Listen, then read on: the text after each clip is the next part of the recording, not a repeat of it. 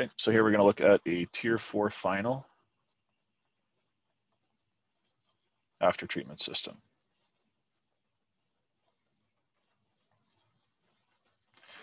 This will be on a modern diesel engine, and we're just going to draw a very simple block diagram here. So on this diagram, we're going to start off with the engine. We're going to take a look at what happens with the exhaust when it leaves the engine. The first thing that we're going to do is we're going to send that exhaust through a cooler. That's our EGR cooler. And then we're going to send it through a valve. That's going to be our EGR valve. And then we're going to add it back to the intake air.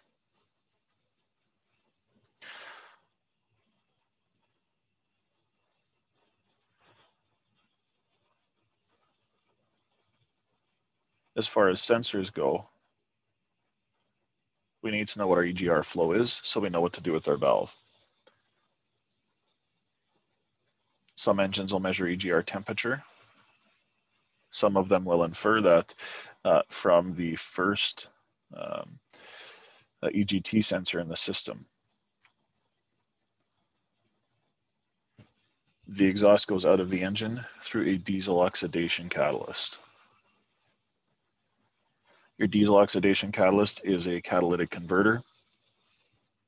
It's going to have a pass-through structure inside of it that's got a precious metal wash coat, usually platinum. The purpose of that is to take hydrocarbons and carbon monoxide and turn them into carbon dioxide and water and heat. That's what it does.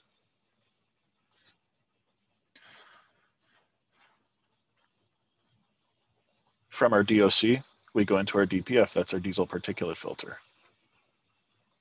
Your diesel particulate filter is there to filter the particulate matter out of the exhaust. This is typically a ceramic wall flow structure. So it's a porous ceramic structure, and all of the exhaust has to flow through that to get out to the other side.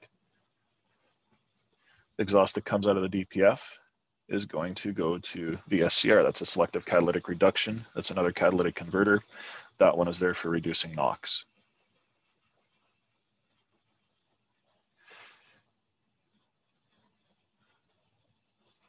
Ammonia oxidation catalyst, sometimes called a cleanup catalyst. That's the next thing in line before we actually start sending exhaust out into the atmosphere. With a system like this, we've got several of these large components, but we've also got a lot of sensors. And we also have a couple of dosing valves. Our first dosing valve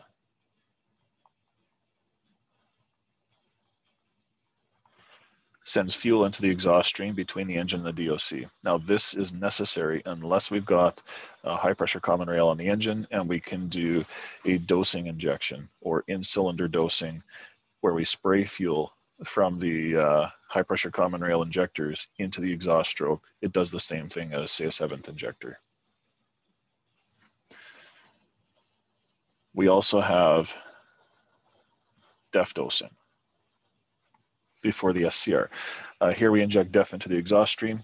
That's going to go through a decomposition reactor. It's a big fancy name for what's essentially just a mixer in the exhaust to get some turbulence going so that we can break down the DEF into its constituent components that we need. DEF is a mixture of urea and water. When you introduce that into the hot exhaust, it breaks down into water vapor, carbon dioxide, and ammonia. Ammonia is the thing we want out of there, because ammonia is what reacts inside the SCR catalyst with NOx and turns NOx into atmospheric nitrogen and water.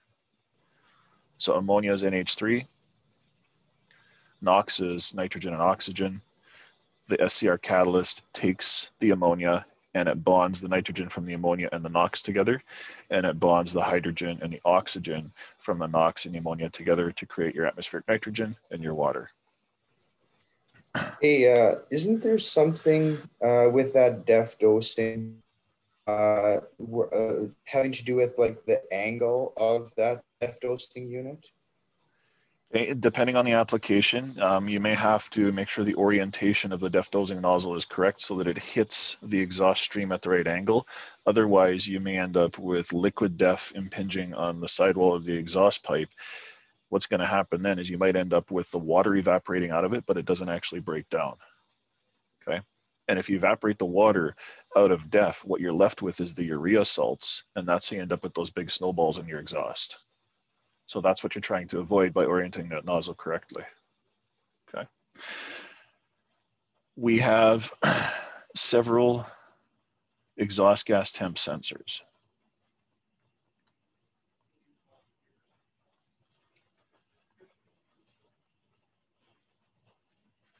So EGT 1, 2, and 3. There may be more in the system, but there's always at least these three. All right. Pre-DOC, pre-DPF, and post-DPF. That lets us monitor the temperature in various different places here. It's important that we monitor those temperatures because when we're trying to do a regen, we need to know what the temperatures are to tell if a regen's actually happening. When do we do a regen? Well, we have a pressure sensor, okay, and that differential pressure sensor across the DPF is going to indicate when there's too much restriction for exhaust to flow through it. Once we get to a certain restriction level, then the ECM is going to initiate an active regen. Active regen being where we dose fuel into the exhaust. That raw fuel hits the DOC. The DOC oxidizes that fuel and generates a lot of heat, and that heat is used to burn the soot out of the DPF.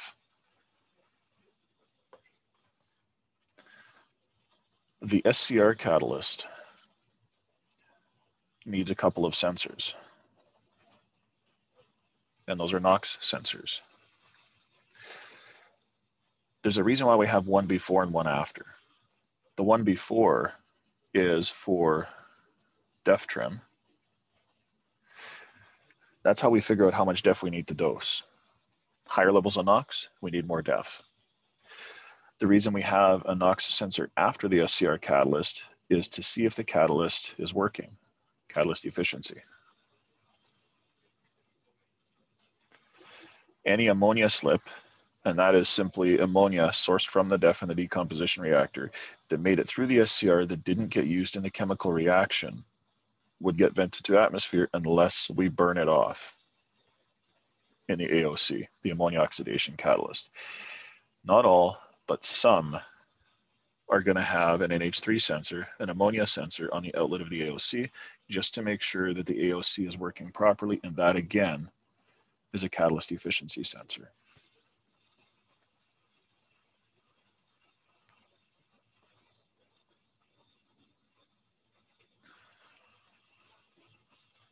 So this diagram here has outlined, aside from the actual DEF pump and control unit and all of the associated hardware with the tank, this has done a really good job of letting us look at what's all involved with a Tier 4 final after treatment system. There's one other thing that I do want to go over before we wrap this part up, and that is what happens during a regen. Oh, come on now. So during a regen,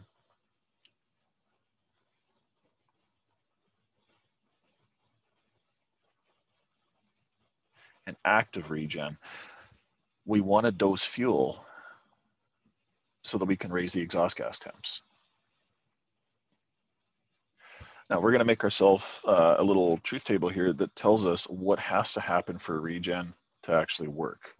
Okay, and for the regen to work, EGT1, EGT2, and EGT3.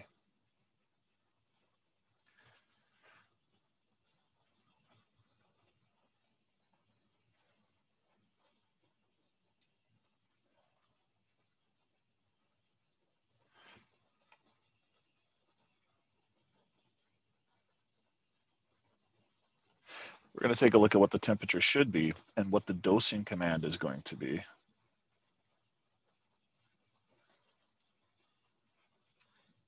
Okay.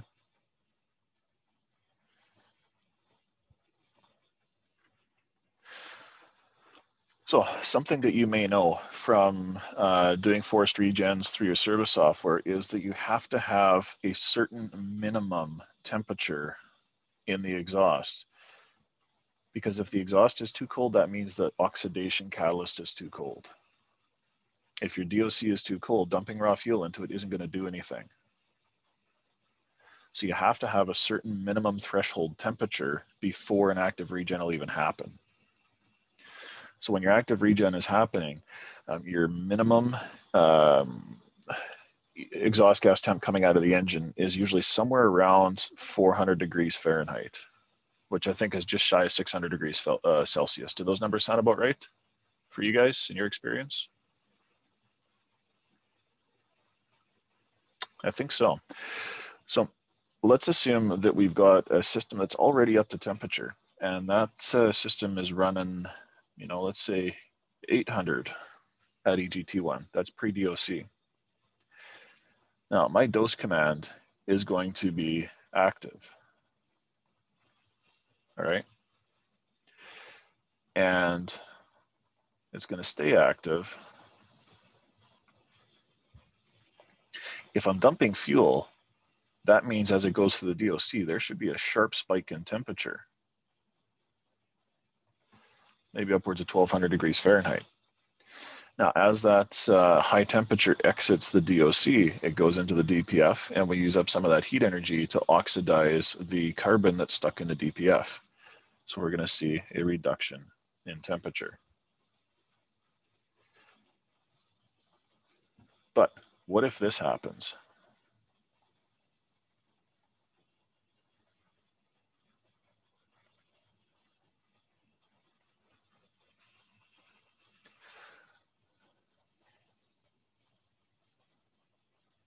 There's something wrong because, you know, ideally, we should have temperatures rising after we inject fuel. But if I'm trying to do an active regen, and I do have sufficient pre-DOC temperatures, and I do have an active dosing command, I should see an increase in post-DOC temperature. But in this case, I don't. The reason for that is one of two things.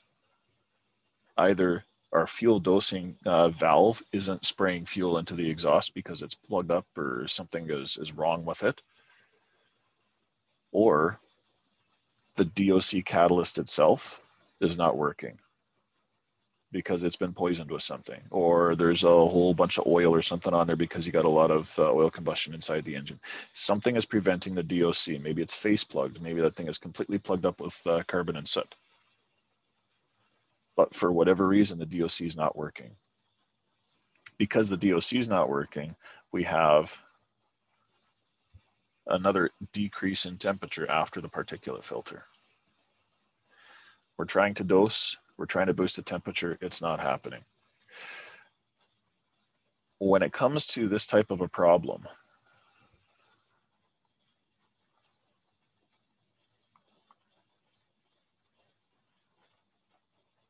that's one possibility. Unless you've got in-cylinder dosing.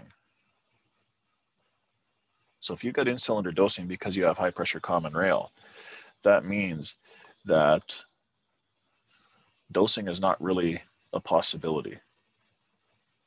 If you're dosing into the exhaust stroke to do an active regen, the engine wouldn't be running, would it? If you had a problem with the injection system that was preventing it from doing that post-injection. So that means you're pretty much left with a bad DOC. Okay.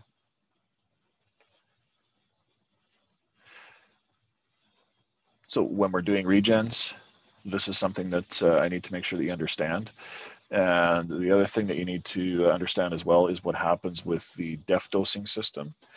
In your def dosing system, again, the system itself is going to run several tests. Those tests are going to include pressure tests where we run the pump to see if we can build the correct pressure. They're going to include system integrity tests. A system integrity test is where we pressurize the system and then stop the pump and look to see if it holds the pressure. If it doesn't, we may have a leaking nozzle. We'll do a system integrity test as well on the vacuum cycle. So when you purge the system, when you shut the machine off, we pull all the DEF back out of the system, and then we close the DEF dosing nozzle, pull a bit of a vacuum with the pump, and see if it holds vacuum.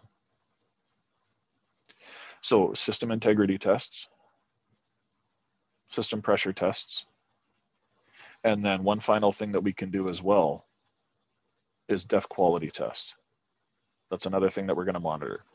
So your DEF quality sensor is going to be in your tank. It's there to make sure that we have DEF that's at the proper concentration, where we have, I believe it's 32.5%. Is it 30?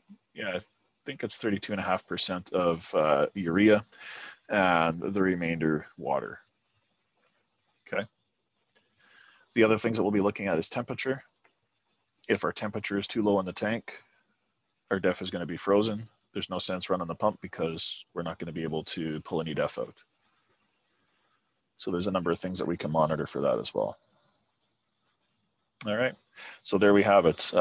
Brief look at the Tier 4 final after treatment system that does include all of the possible components that could be on there. Quick review of what happens during an active regen, and a bit of a discussion on what happens with the self-testing monitors on the SCR system.